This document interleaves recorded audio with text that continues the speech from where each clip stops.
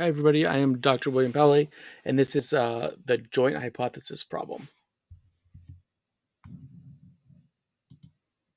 So the joint hypothesis problem refers to the fact that testing for market efficiency is problematic and potentially impossible because it relies on asset pricing models.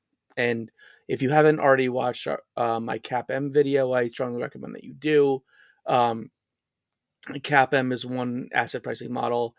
By asset pricing model, basically what I mean is it's a model that gives you the expected return of an asset, and for example, a stock. Testing for market efficiency necessarily involves asset pricing models to generate expected returns that can then be evaluated against real returns.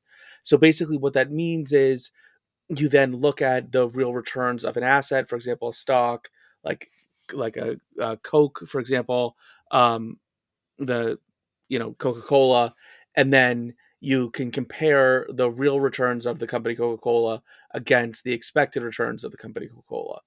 Um, and it is one of the things is it's not possible to measure abnormal returns without expected returns predicted by pricing models. Um, Anomalous returns may either reflect market inefficiency, in inaccurate pricing model, or both. And so the joint hypothesis problem suggests that the efficient market hypothesis is not testable. So basically, what we're trying to get at here is the following.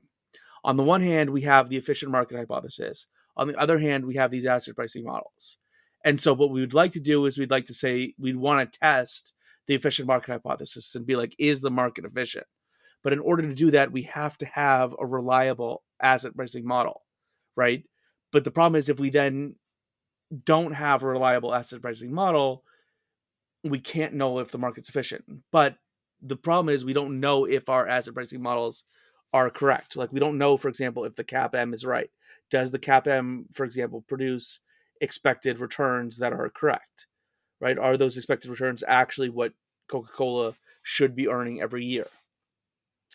Um, and so because we literally don't know the answer to that question, then if Coke produces returns that are meaningfully different from what the CAPM tells us Coke should be earning, we don't know then if CAPM is wrong, like CAPM is giving us the wrong expected return, or if the efficient market is wrong and it's like uh that maybe then the market's just not efficient. Um and so that is the joint hypothesis problem.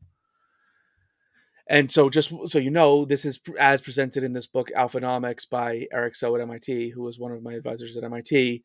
Um, and this is the test of the no free lunch hypothesis, which you quickly run into a serious challenge. Um, and when they talk about no free lunch, what they're saying is you basically can't generate uh, abnormal returns, right? And so um, the capital asset pricing model states that the expected return on any security is proportional to the risk of that security as measured by its sensitivity to market returns, referred to as beta, and nothing else should matter. Suppose we find evidence against the predictive power of beta for cross-sectional returns.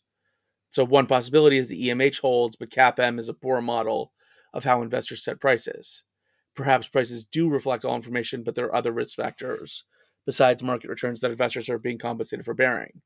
Another possibility is that CAPM is, in fact, how investors should set prices, but they're failing at it because of some sort of behavioral error or bias. Yet a third possibility is that the EMH and CAPM are both wrong, and it is difficult to sort out where the problem lies. And so this is the issue: is we don't know if CAPM is wrong, we don't know if EMH is wrong, or if they're both wrong.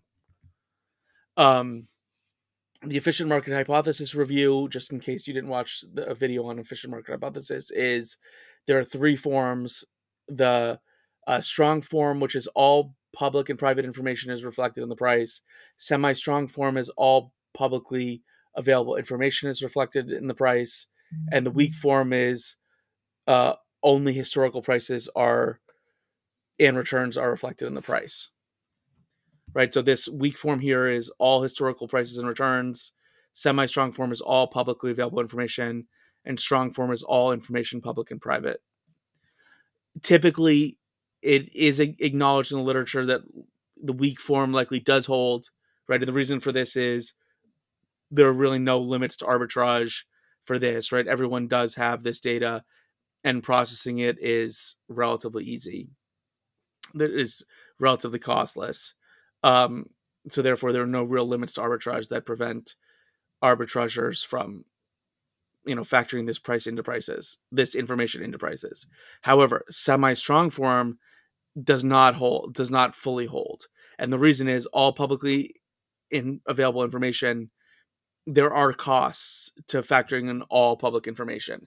There's cost to collecting it, then there's cost to processing it.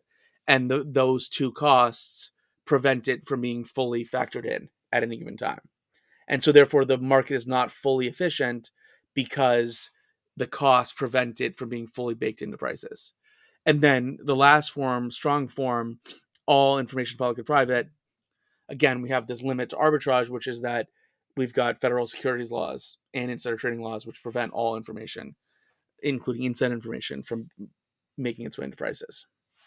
So to wrap up, the joint hypothesis problem is it's very difficult to test the EMH because we don't have a rock solid asset pricing model that can tell us what expected return should be.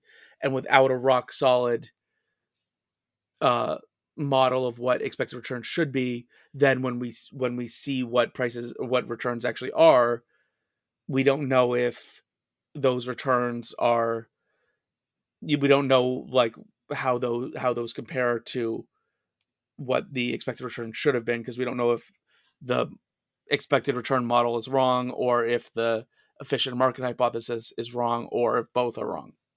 And that's the joint hypothesis problem. Thanks so much for listening, and I'll see you guys in the next video.